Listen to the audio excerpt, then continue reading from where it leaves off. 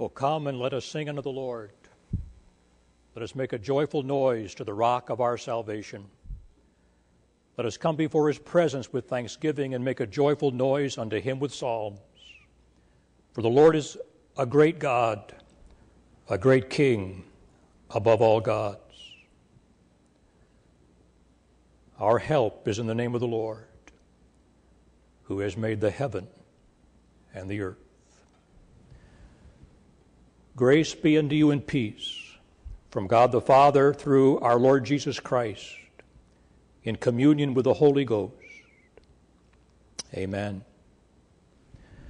Continue our worship this morning with the singing of Psalm 124 that you'll find on page 266 of your hymn book, 266.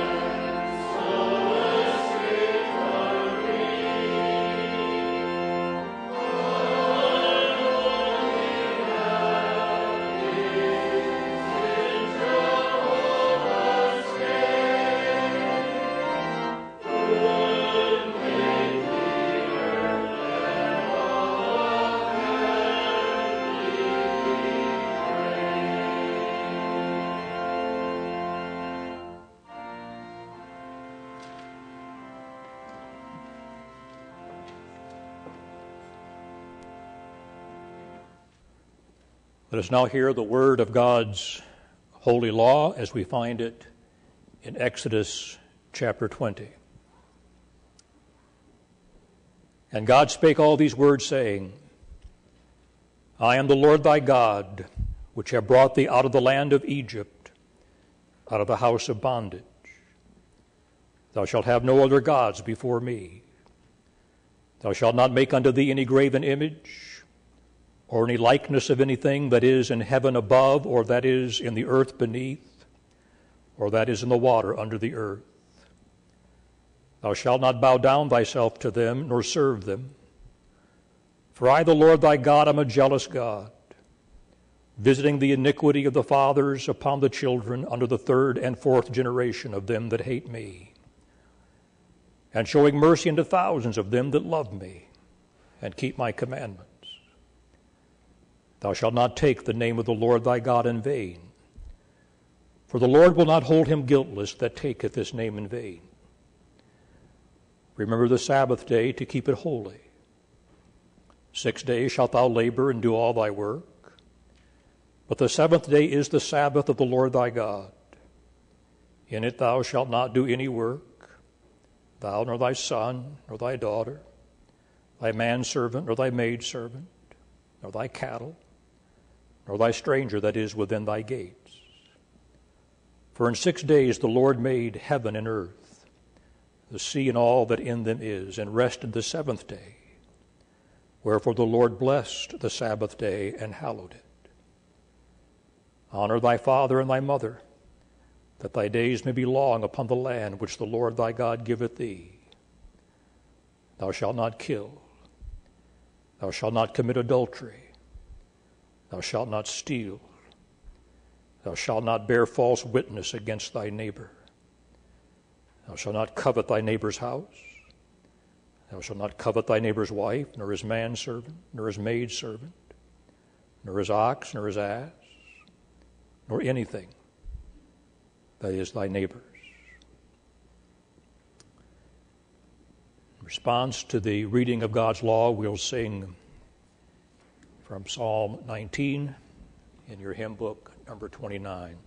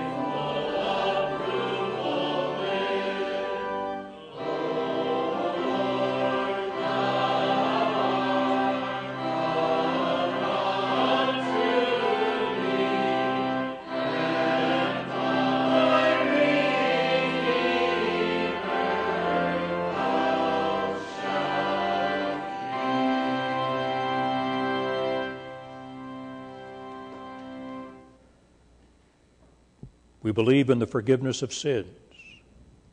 We confess our sins. He is faithful and just to forgive us our sins and to cleanse us from all unrighteousness. Let us pray. O Lord, our Lord, how excellent is thy name in all the earth. Lord, that is a truth, that is a fact. It is our prayer, Lord, that thy glory might be manifest in such a way that all the world would so see and recognize thy glory. We pray, O Father, that thy name indeed would be hallowed, would be sanctified, would be set apart in such a way that all glory and all honor would be unto that holy and that righteous name. Lord, may we witness, even in our day, that time when the earth will be filled with the glory of God and the knowledge of God, even as the waters fill the sea. Lord, we come and we pray, therefore, that thy will might be done. We pray that thy kingdom indeed would come. We come on this Sabbath day with hearts that are filled with praise and worship unto thy holy name. We believe in God the Father and God the Son and God the Holy Spirit. That triune God we worship all. We worship each one.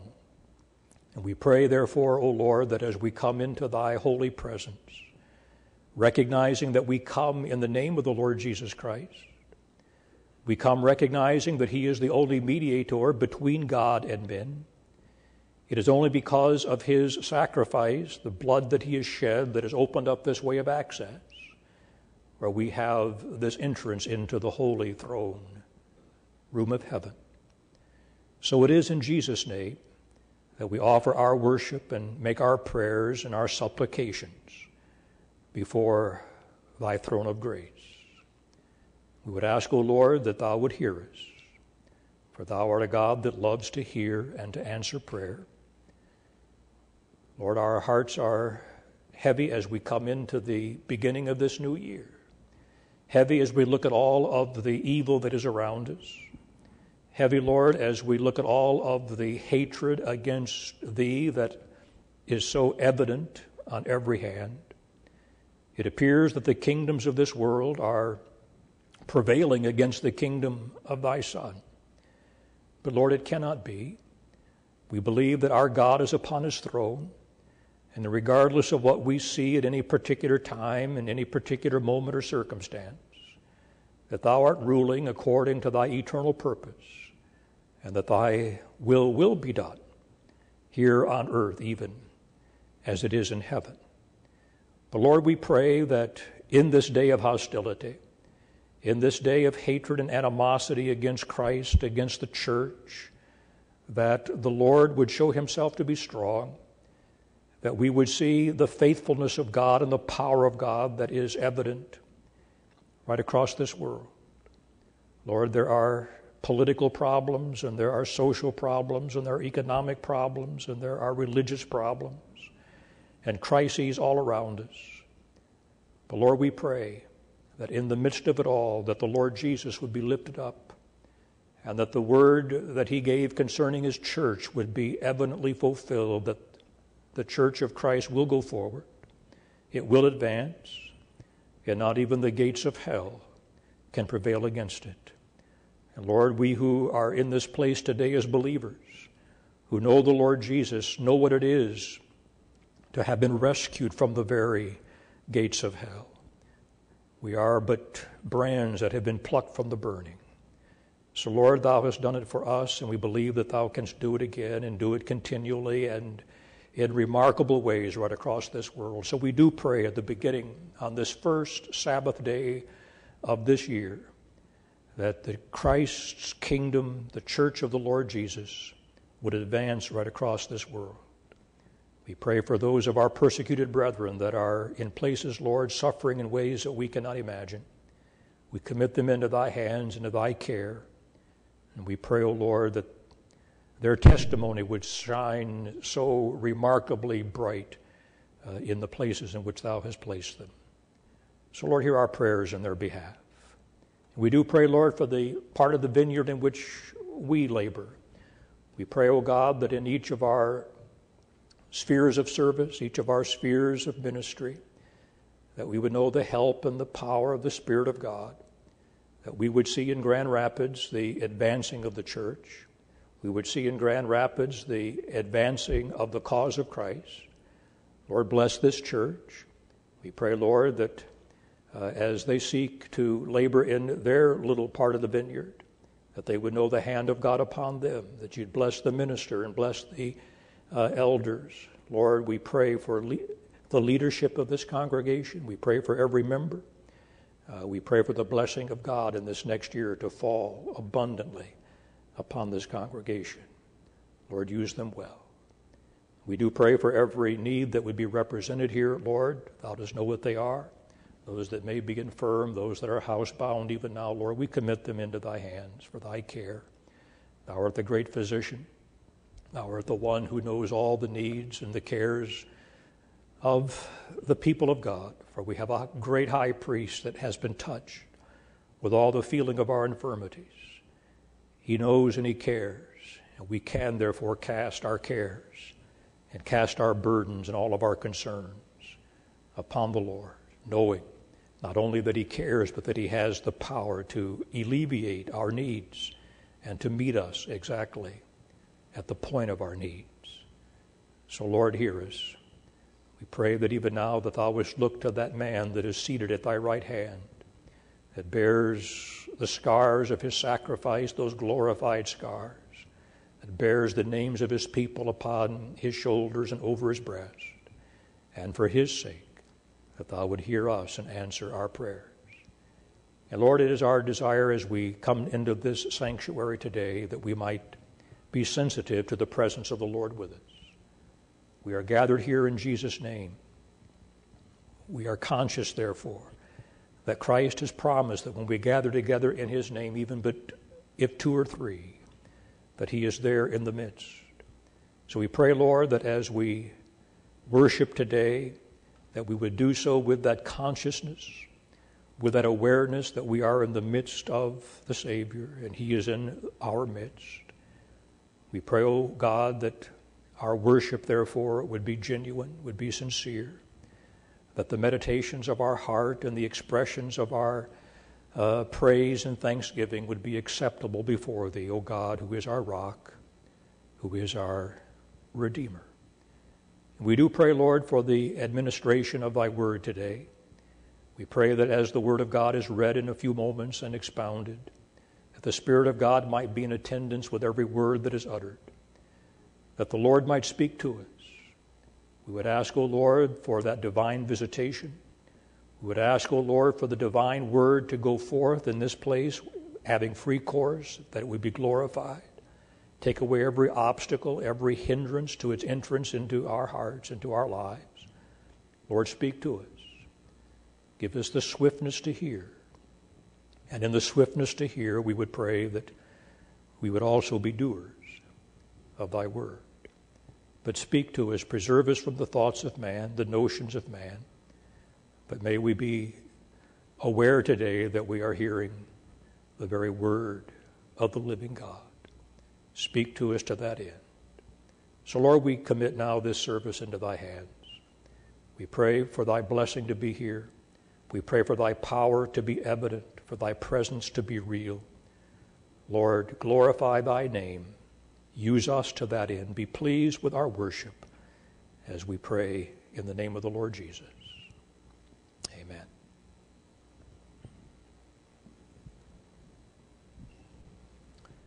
Receiving now the tithes and the offering.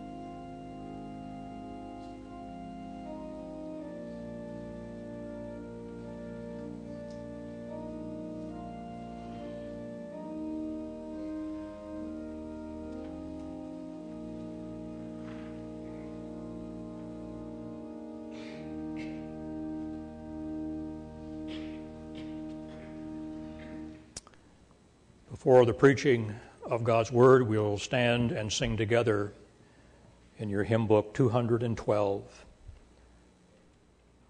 from Psalm 107.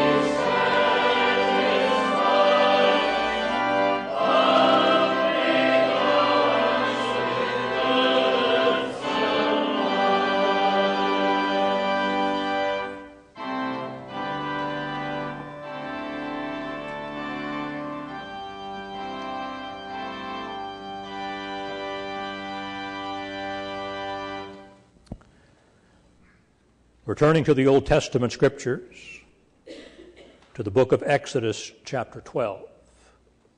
Exodus, chapter 12. Let us hear the word of the Lord. And the Lord spake unto Moses and Aaron in the land of Egypt, saying, This month shall be unto you the beginning of months. It shall be the first month of the year to you. Speak ye unto the congregation of Israel, saying, In the 10th day of this month they shall take to them every man a lamb according to the house of their fathers, a lamb for an house. And if the household be too little for the lamb, let him and his neighbor next unto his house take it according to the number of the souls. Every man according to his eating shall make your count for the lamb. Your lamb shall be without blemish, a male of the first year. You shall take it out of the sheep or from the goats, and you shall keep it up unto the 14th day of the same month. And the whole assembly of the congregation of Israel shall kill it in the evening. And you shall take of the blood and strike it on the two side posts and on the upper door post of the houses wherein they shall eat it. And they shall eat the flesh in that night, roast with fire and unleavened bread. And with bitter herbs they shall eat it. Eat not of it raw, nor sodden it all with water, but roast with fire, his head with his legs, with the purtenance thereof. And you shall let nothing of it remain until the morning. And that which remaineth of it until the morning ye shall burn with fire. And thus shall ye eat it with your loins girded, your shoes on your feet, and your staff in your hand. And ye shall eat it in haste. It is the Lord's Passover. For I will pass through the land of Egypt this night, and will smite the firstborn in the land of Egypt, both man and beast. And against all the gods of Egypt I will execute judgment. I am the Lord. And the blood shall be to you for a token upon the houses where ye are. And when I see the blood, I will pass over you, and the plague shall not be upon you to destroy you, when I smite the land of Egypt. And this day shall be unto you for a memorial, and ye shall keep it a feast to the Lord throughout your generations. Ye shall keep it a feast by an ordinance forever. Ending our reading at verse number 14. First Sabbath of every new year is always special. It's always a time when, as a minister, we would seek to have a word that is most appropriate, a word that would be relevant to the needs of the day and our expectations for the year that is to come. And thinking of that for this Sabbath morning, I thought of this text at the beginning of Exodus chapter 12, where the Lord, in describing the events of the Passover, says that this month shall be unto you the beginning of months. It shall be the first month of the year to you. And we have what follows, God's own New Year's message for the people. And if God thought in his divine wisdom that this message was relevant for the beginning of the new year then, I submit that it's relevant for the beginning of our new year as well. It would be hard to find a major topic of theology that does not find its expression some way and somewhere in the book of Exodus.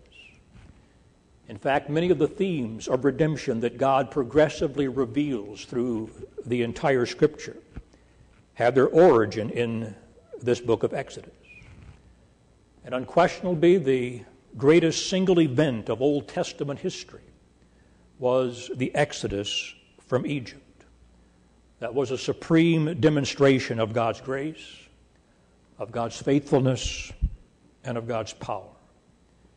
And that Exodus event, that deliverance of Israel from the land of bondage from Egypt, became a pattern, became a paradigm of God's saving acts and God's saving purpose for his people. Every other deliverance in the Scripture, in one way or another, finds its definition, its pattern here in Exodus. And if this event was precious to the Old Testament Jew, I would suggest that it is doubly precious for the Christian. For the allusions to this event are thick and fast in the New Testament Scriptures. The New Testament has some 31 references to the Passover event, and almost all of them are in the context of the passion, the sufferings of the Lord Jesus Christ. So that should immediately answer any question of doubt that the ultimate message of the Passover goes far beyond any sacrifice of a lamb or a goat to that once and for all sacrifice of the Lord Jesus Christ in behalf of his people. The Apostle Paul said that Christ, our Passover, is sacrificed for us. So there are lessons in this Passover for sinners that are still in their sins, and there are lessons in the Passover for believers that must remember the bondage from which the Lord has so graciously and wonderfully taken them from. And so on this Sabbath day, in the time that we have together around the Word, I want us to look at God's message, God's New Year's message to these people. Things that they were to remember from that day forward, no matter what the year would bring. And who knows? Who knows? I have no idea, and you have no idea what the next little time is going to bring before us.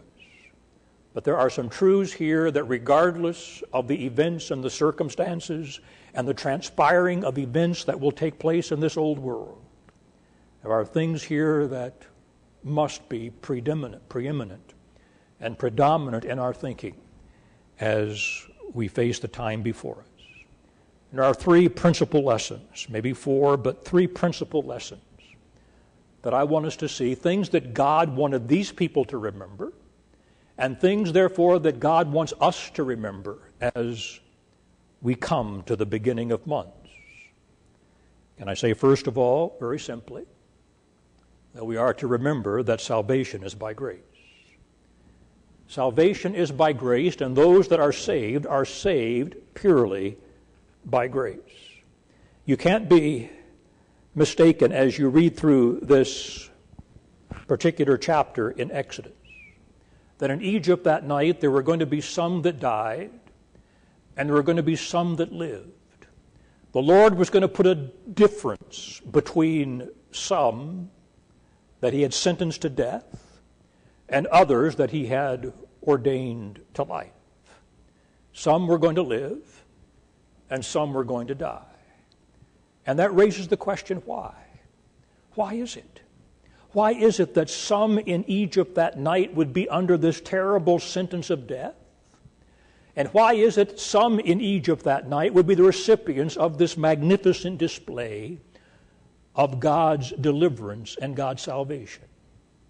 There was a difference. I cannot come to the text and say that Israel was worthy of deliverance. The Bible makes it clear that Israel in the land of Egypt was guilty of the same idolatry. They were guilty of the same transgressions that the Egyptians were guilty of. They were pagans. I think we get the impression sometimes that Egypt or the Israelites were there in Egypt somehow as persecuted saints, persecuted believers. But that was not the case. You read Joshua, you read Ezekiel, make references to the religious status of Israel. As they were in Egypt, they became tainted with all of the paganism, all the idolatry, all the superstition. They were as big as sinners as the Egyptians. So why were they delivered? Why were they delivered? And why were the Egyptians sentenced to death? Oh, Israel was not delivered, I say, because they were suffering affliction. They deserved everything they were getting and more. They were not delivered because there was some potential within them of worth that would make them special if they could just get out of this bondage. Not at all. The only reason that God set his love upon this people, as Moses explained to this generation when they came to the end of the wilderness, to the next generation, as Moses reviewed this whole history of God's dealing with the people, why is it? Why is it that God loved you? Not because you're righteous, because you're not righteous. Not because you're big in number, because you're just a puny little people. But you have that amazing statement in Deuteronomy chapter 7 where the Lord says, I loved you because I loved you. The reason God loved them was not found within them. There was nothing lovely about them, nothing righteous about them. The reason God set his love upon that people was because of God's sovereign, God's willful pleasure, God's grace. God's grace. Pure and simple. Pure and simple. We need to take every reminder of God's grace, and that question can come to us. That question can come to us today as well. I don't know your hearts.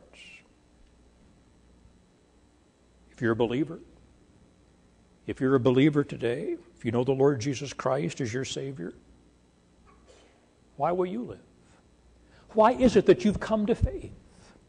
Why is it that you saw something in the Lord Jesus that the wicked and the pagan don't see? Why? Something special about you? Some special insight that you have that others don't have? No. We're all dead in our trespasses and sins. All born alienated from God, haters of God, hostile to everything that is good and righteous. But there's grace. There's grace. How amazing. How amazing, how wonderful is the grace of God. And it's not without significance that then at the beginning of this new year, at the beginning of what was to be a new year for these people, the Lord says, remember grace. Remember grace, that no matter what else happens, no matter what circumstances you face, there is the grace of God. There is the grace of God that is the very foundation, the very reason that we believe. We believe by grace. The Passover became a celebration of that grace. And every year at the beginning of the year, they celebrated this Passover feast, a reminder that they are what they are, not because they deserved it, not because they earned it, not because they were a special people in and of themselves. But every year became a reminder to them of the wonder of God's saving grace. But we are to remember as well. We are to remember as well that we're saved because of Christ. And the Passover gives to us a most graphic lesson in what a substitutionary atonement is. We have here a picture prophecy. The Lord is instructing the people and instructing us in the Word to look at the picture. To look at the picture and then to see what this picture points to.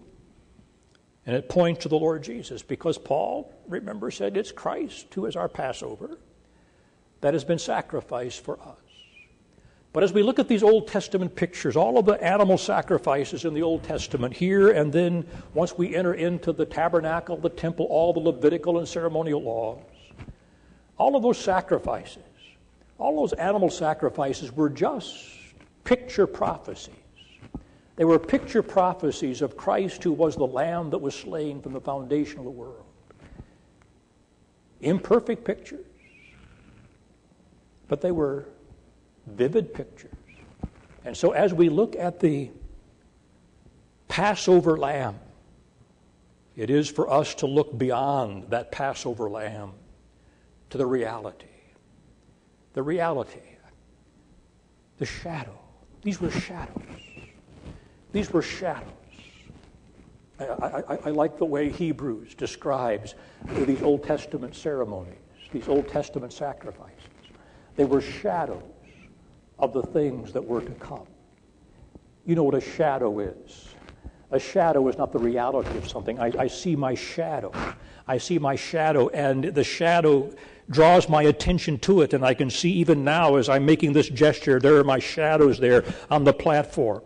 I see my hand, but that shadow is not the reality. This is my hand. My hand is what's casting the shadow. I'm the reality. The shadow is just a representation, and it's imperfect. It's imperfect. I know what it represents. I can tell it's me. But it's not me. And so as we look at these Old Testament sacrifices, they are shadows. And whenever we see a shadow, right, we want to look to see what is casting that shadow. and the reality that is casting the shadow on all of these Old Testament sacrifices, the reality that is casting the shadow in these Passover celebrations is the Lord Jesus. So we look at the shadow, and we can learn lessons from the shadow. But let us never so fix our attention on the shadow that we fail to look to the reality that casts the shadow, and that's what I want us to do here for a few moments. The Lamb tells us certain things here. And grace, certainly. Grace, notwithstanding its sovereignty, cannot be exercised apart from atonement. God's grace is not capricious. God's grace did not set aside justice. Justice had to be dealt with. Justice had to be administered. And so we see in the Passover sacrifice some wonderful lessons concerning the atoning work of the Lord Jesus that is good for us to remember, not only on the first Sabbath of the year, but every day of life. Every day of life. If we are a believer, this is what we owe. We owe everything. Yeah. We owe everything to the sacrifice of the Lord Jesus for us.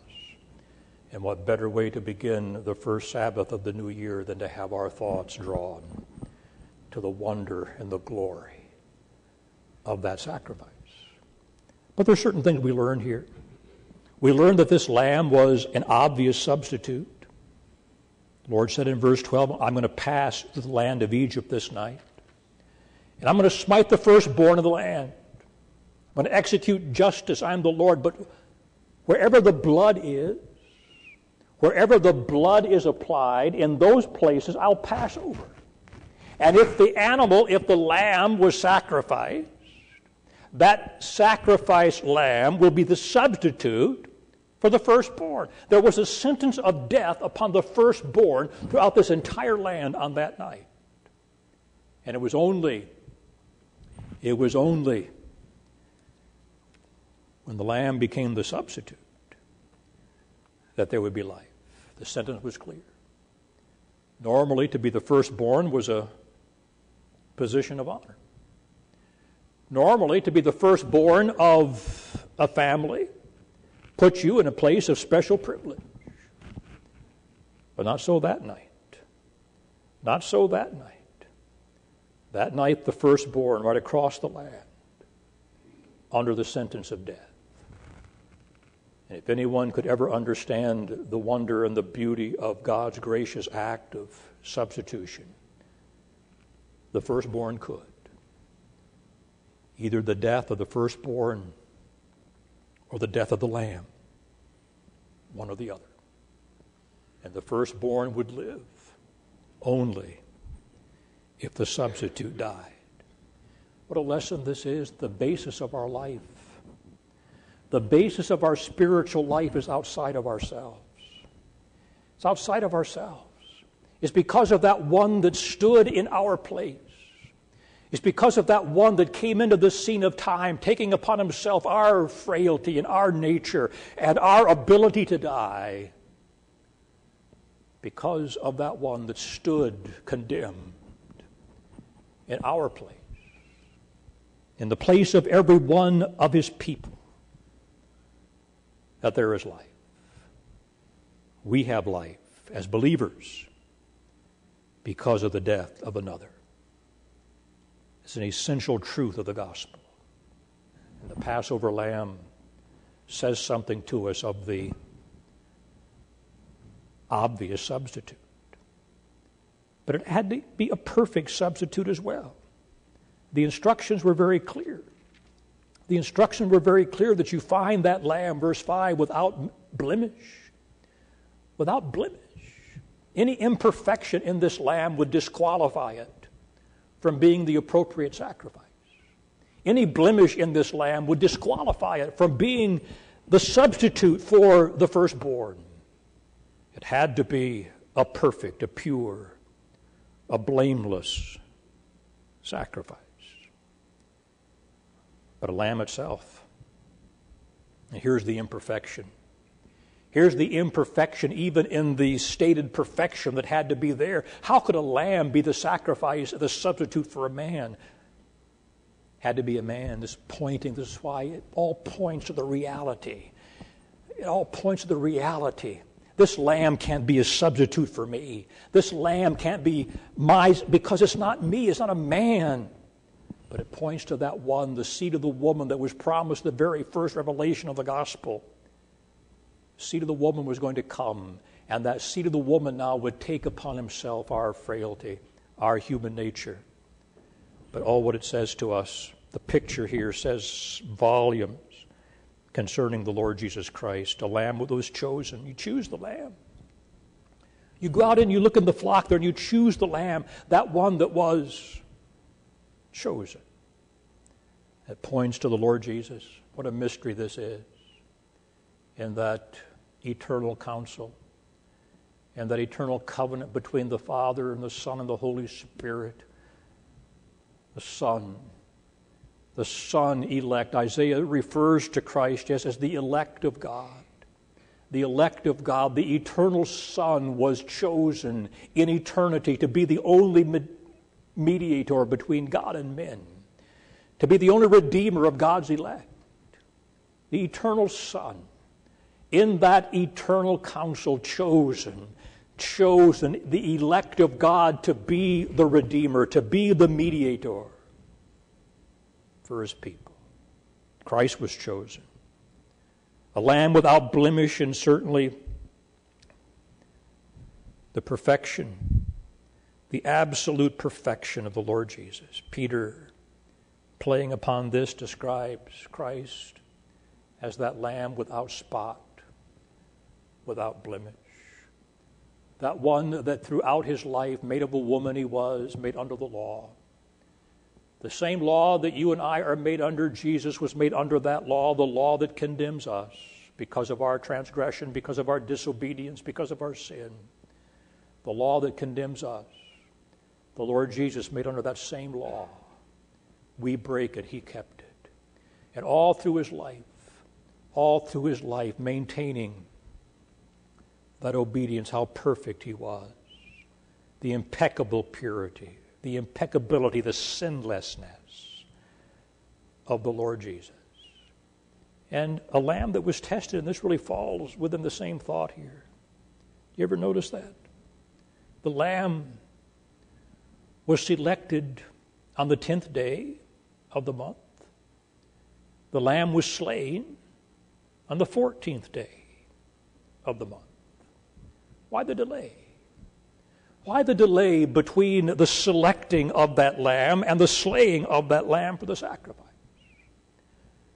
I would suggest to you that was a time of testing, that was a time of examination, a time of looking carefully at that lamb to make sure in every way that it was the lamb that had no blemish, that had no defect, that was indeed to be the perfect sacrifice. A time of examination. And so it was in the fullness of time. And so it was in the fullness of time God sent forth his Son, made of a woman, made under the law. But why is it? Why is it that the Lord Jesus, coming into this scene of time, the mystery of the incarnation, just a babe,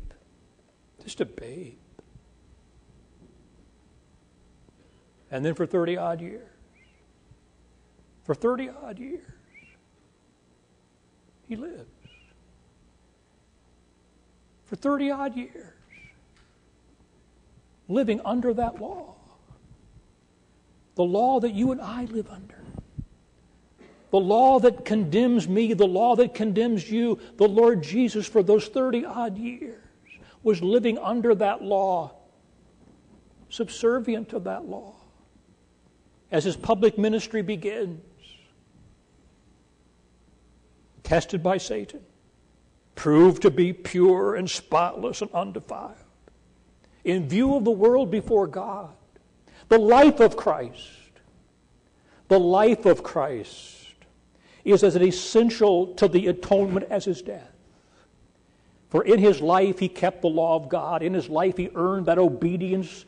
In that life he earned a righteousness before God, satisfying every demand of the law perfectly, unfailingly. Every moment of his life as a teenager. Can you imagine? Scripture does not reveal to us much of the youth of Christ. A little episode there in the temple, but beyond that we know nothing until his public ministry begins. But the evidence is clear. The evidence is clear that all through his life, growing up in his home, subject to his parents, keeping the law, never once as a teenager, can you imagine this? Never once as a teenager rolling his eyes at his parents. Perfect, pure, spotless in every way. And because he was the perfect sacrifice, because he was the perfect lamb, impeccable, pure, and spotless, he earned, can I put it in those terms? It's a remarkable thought. But it was by his life. It was by his life that was so pure and spotless and undefiled and obedient to the law of God. It was by his life that he earned the right to die for his people. By his life, he earned the right to die for his people. Had he not been perfect, had he not been blameless, had he not been perfectly obedient to the law of God, then his death would have been his own. He could not have died for someone else. The death would have been his own. But he was the perfect substitute. And the value of his death is linked to the value of his life. The perfect substitute, he was the slain substitute, this lamb. And the lamb gives to us a lesson both in the necessity of death and the necessity of the blood. For death was the execution of justice. There had to be death. The penalty of sin is death. Death was the earned end of sin. And as the vicarious perfection was imputed to the firstborn, so the sin of the firstborn was imputed to that lamb. He died. That lamb died. The penalty of sin. Death is the IOU that must be paid. Christ had to die. Christ had to die to fulfill the penalty for those that he represented. There were many in Egypt that night that paid their own debt. There were many in Egypt that night, the firstborn under the sentence of death, that deserved to die, and they died. But they died because of their own sin. And those that lived that night of the firstborn lived by virtue of the death of the substitute. Justice had to be paid. Justice had to be paid, and that justice was in the execution of the Lamb. And so it is in the ultimate sense that our sins were imputed to Christ. Our guilt imputed to him. The chastisement to accomplish our peace was laid upon him. It was for our sins that he died. A death that was real. But it had to be the shedding of the blood as well. A clear demonstration that without the shedding of blood there is no remission. For it was not the corpse or the hide of that lamb that was put upon the doorposts. It was the blood. It was the blood. Death by itself. You understand what I'm saying here? The execution of justice doesn't care how death comes, just so there's death. The death was the requirement of justice. But without the shedding of blood, without the violent shedding of the blood, there could be no remission. Without the shedding of the blood, there could be no atonement. So whereas the death of Christ satisfied, as it were, the justice of God, it is the shedding of the blood of Christ that satisfied now the wrath of God against our sin and made appeasement. The blood was shed. And with the shedding of that blood, the judgment then was diverted. And wherever the blood was applied that night, there was success. And any gospel preacher loves to make this statement. The gospel works. The gospel works. There is power in the blood of Christ. There is irresistible power in the blood of Christ. And wherever that blood is applied, wherever that blood is applied, there is life. You read the narrative in Exodus. Put the blood on the posts, the doors. Life. No blood, death. There was success. There was success in this substitute. As the Lord said, when I see the blood, I will pass over, I will leap over. There's going to be a protection, a guard over. The Lord blocked the entry of the destroyer. The blood was the protective covering, the security, a wall of partition between God's people and the curse. Something to remember, that the gospel that we believe is not a vain gospel, not a foolish gospel, not a failing gospel. The gospel works. There is power in the blood. There is power in the blood in this Passover, and this is what God wanted these people and what God wants us to think about on this first Sabbath of the year. Here's God's message to us on this first Sabbath of this first month of the new year. You think and you remember that salvation is in Christ and Christ alone. Can I say thirdly, that on this first Sabbath of the first month of this year, we are to remember that salvation is through faith. It's faith. It is faith that puts its trust in the blood. There was plenty of blood that was shed that night in Egypt. How many gallons of blood? How many gallons of blood were shed that night in Egypt? But it was only where the blood applied that there was life. It is a historic fact that Jesus died. You can believe that, you can deny that. It's a historic fact that Jesus of Nazareth died on a Roman cross. It is a historic fact that Jesus died on a real day in history. Unbelief can't alter that. And it's not just that I believe it into existence. The fact of the death of Christ is not our salvation. The fact of the death of Christ itself is not what saves. It's faith. Oh, it's the blood of Christ that saves us, that satisfies God. But it is through faith, through the exercise of faith, through the channel of faith, through the agency of faith, that we appropriate and we rest upon Christ as he is offered to us in the gospel. What is faith? Westminster Shorter Catechism. Saving faith is that grace of God whereby we receive and rest upon Christ as he's offered in the gospel. We receive him. We rest upon him. Faith. And there is that objectivity of faith. And that's one of the things that really impresses me when I read this narrative of that first Passover, the objectivity of faith. Let me make a statement. The value of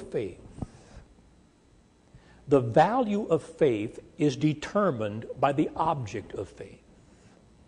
It is not faith alone in terms of just whatever this experience is that we call faith. We live in a day where we hear a lot of talk about faith, don't we? This faith group. And we see these cults and we see false religions that have faith, who live by faith. But how empty the faith is, and how foolish the faith is. Because the object of the faith is not right. It is the object of faith. It is Christ that saves. And it is only as we receive Christ and rest upon Christ, we appropriate Christ through this gift of faith, this agency of faith, at their salvation. It's the blood that makes the difference. It's the blood that makes the difference. Oh, there is a subjectivity of faith as well. I want faith to be fervent. I want faith to be sincere. I want my faith to grow. But my faith is not as strong as it should be. And my faith is not as fervent as it should be. It's a wonderful thing in one sense. I want it to grow. Don't misunderstand me. But how much faith? How much faith do you need to be saved? I know exactly how much faith I need to move mountains. If I have faith the size of a grain of mustard seed, I can move mountains. I confess to you, I don't have that kind of faith. But the Bible never tells us, does it? The Bible never tells us how much faith you must have. It tells us what our faith must be, and this is why Peter, this is an amazing statement, isn't it? Peter talks about those of like precious faith. Like precious faith. Come on, this is Peter.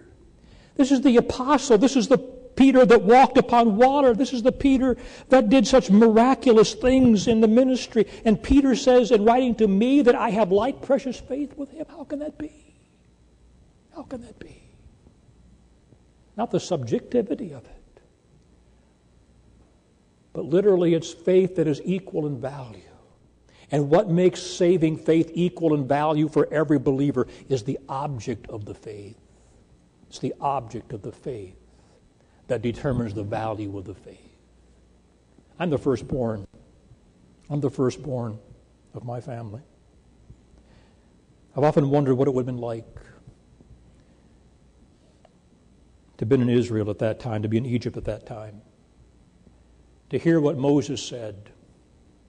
To hear what Moses said, that there's going to be death tonight. Every firstborn is going to be under the sentence of death. Whoa. Unless the lamb is sacrificed, unless the blood is sprinkled on the doorposts, there'll be death. And you hear that word, and the night comes. And I'm sure that there were Israelite firstborn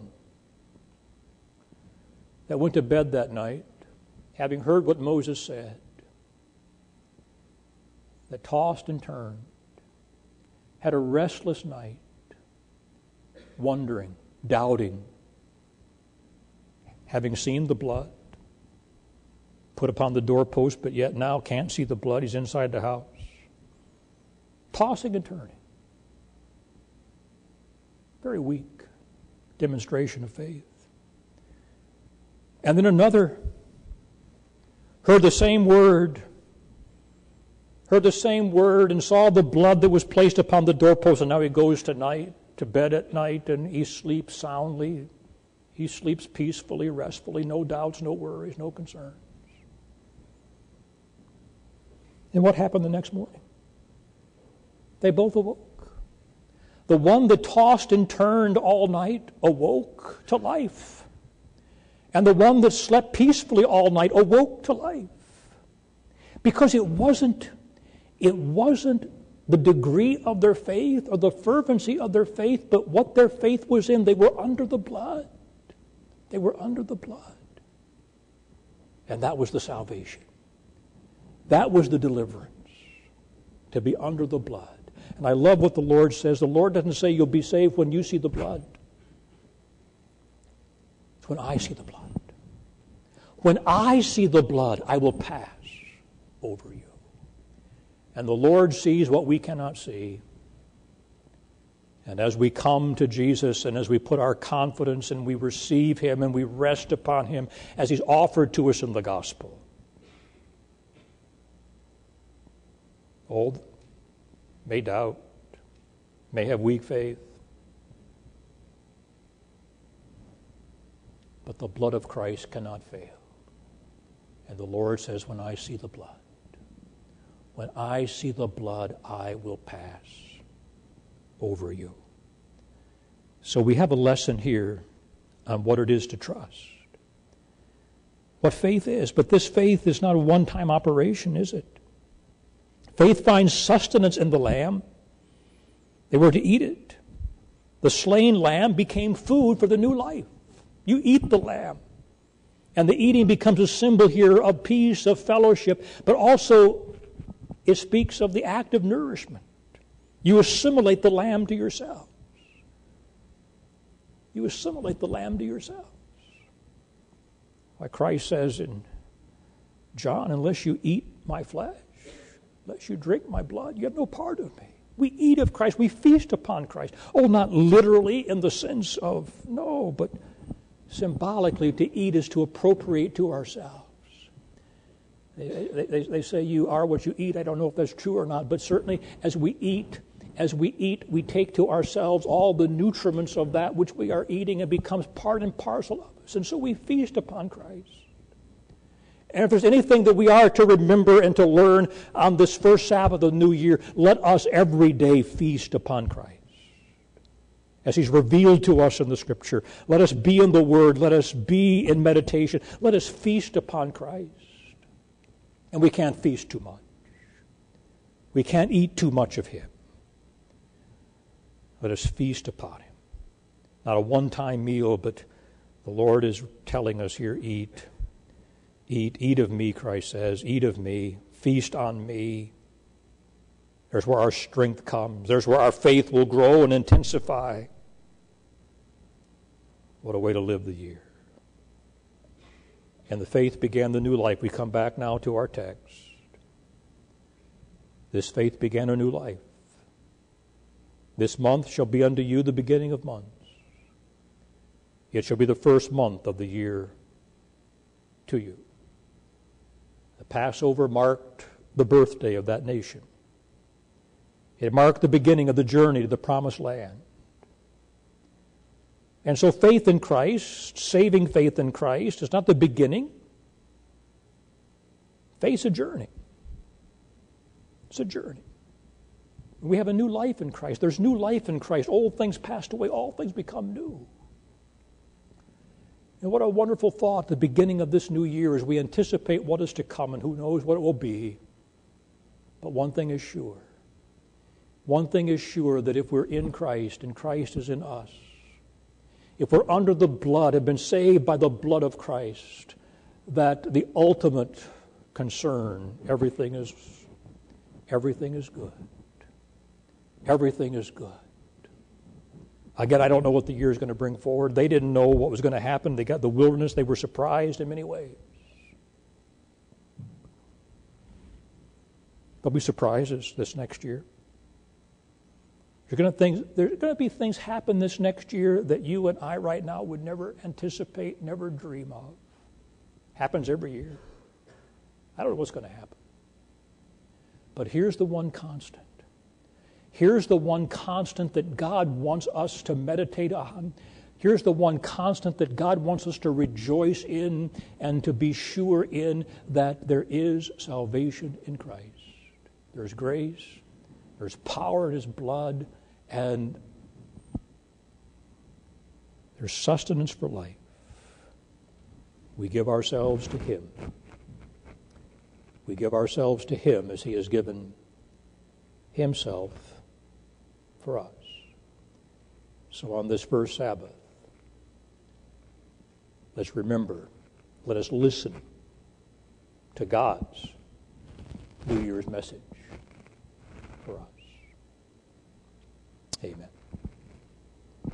Our gracious Lord, we stand amazed when we meditate upon the wonder of Thy grace and the beauty of Thy Christ, who is the only Redeemer, who is the only mediator between God and men. And we would pray, O Lord, that as we find ourselves now on the threshold of this new year, facing all of the uncertainties, have expectations. But Lord, let us find this constant in all things as we face the days ahead. that there is a gospel that is sure, that is steadfast, that is the anchor for our souls. We pray in Jesus' name. Amen. Our final hymn, number 475, Another Year is Dawning. Standing as we sing.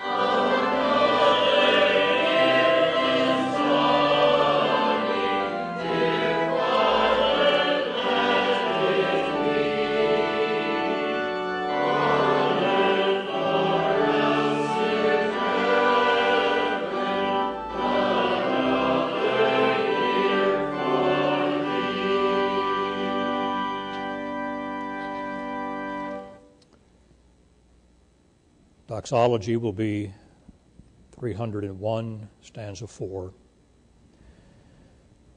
The Lord bless thee and keep thee.